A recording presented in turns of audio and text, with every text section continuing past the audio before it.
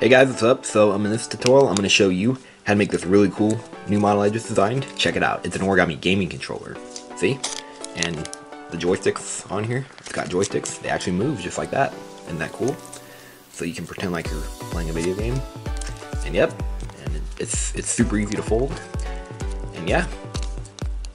And I want to mention that this model is actually based on this Origami Xbox game controller with the movable joysticks. And this is designed by Jeremy Schaefer, and he made a tutorial for this model right here. So I'm not going to teach this, but he made a tutorial for that right there. So yep, so this is by Jeremy Schaefer, and this is my version right here. See, check it out. Isn't that cool? And I'm going to show you how to fold it. And what's also cool about it is that it can be a finger puppet. Isn't that cool? Okay, so before I show you how to fold this Origami controller, I want to show you a couple other models that I designed recently. Check it out. This is an Origami gaming console. And yep, and this is basically kind of like a box kind of thing. And I don't know if I'll teach this because it looks pretty easy to figure out, but if you guys want me to, I might. But yeah, but I want to show you this other model that I will teach someday. This is an Origami TV, and yeah. And it's got a nice stand here, and it's three-dimensional. Okay, you can let it stand like that. So for this model, click right here when I do that video.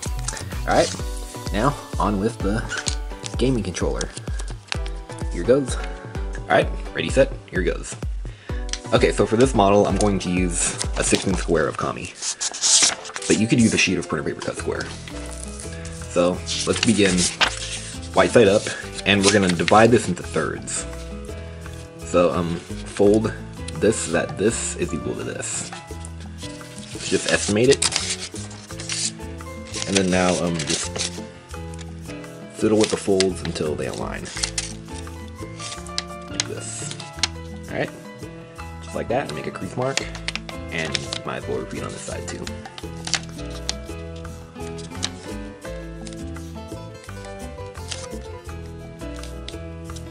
Alright, now white side up and fold this edge to these two crease marks.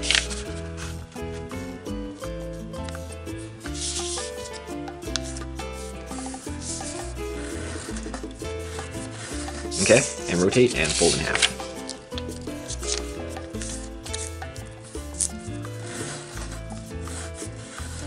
Okay, just like this. Alright, now what we're going to do is we're going to fold in half, but we're not actually going to fold it, we're just going to make a crease mark. Just right in the middle, like this. And unfold, and now we're going to fold in half the long way, and same thing, we're not going to crease it, we're just going to make a crease mark. So, make a crease mark in the middle, right on top of that crease mark. So now you have an intersection. Okay, now what we're going to do is we're going to take, so orient it so that the open side is facing you, and take this point and fold it to the intersection of the crease marks. And make sure you hold the layers down so they don't slide. Like this.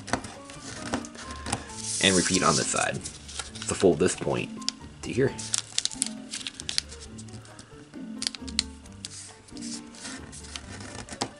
Okay, so here we have the controller taking shape. And if you just want a simple controller, then you might like it just like that. But now, I'll show you to make this now. So, let's shape the controller first, and then I'll show you to make the joysticks. So, to shape it, I'm sure you know what to do. Just fold these corners behind like this to taste. Just shape it to taste. You can just kind of watch me do it here. I don't really need to talk for the shaping.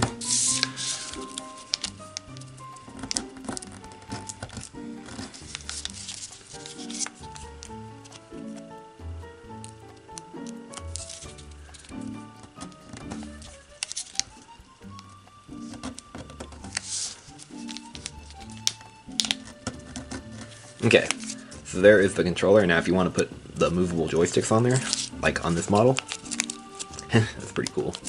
Alright, now here's how to do that. So, this is really to taste also, so just fold this in. There's no guide mark, just fold it about like that, to taste. And then crease that sharp, and repeat on this side.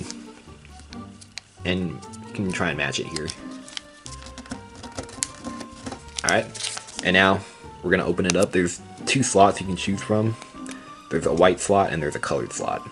Well, actually there's Yeah, there's just 2 slots, but it doesn't matter which one. Just choose a slot, and we're gonna open the joystick up, and we're not gonna squash it. We're just gonna open it up like this, so it's 3D. All right, and repeat on this side. So either slot is fine, and just open it up like this. And there is the joysticks. Isn't that cool? Yep. So there it is. So it looks nice like this, but I think this edge is kind of too far down. So I'm going to show you to kind of raise it up a little bit so the handles kind of come down better, and it looks a lot nicer. So let's kind of flatten the joysticks first and turn over. And this is actually kind of a fun step. So what we're going to do is we're going to unfold these, and I'm going to fold this up in between this point, so where this crease hits the edge, so that point, and this crease right here. And yeah, this is a lightning bolt I just designed recently, and I didn't teach this on YouTube yet, but I might in the future though. Okay, and fold this up in between those creases.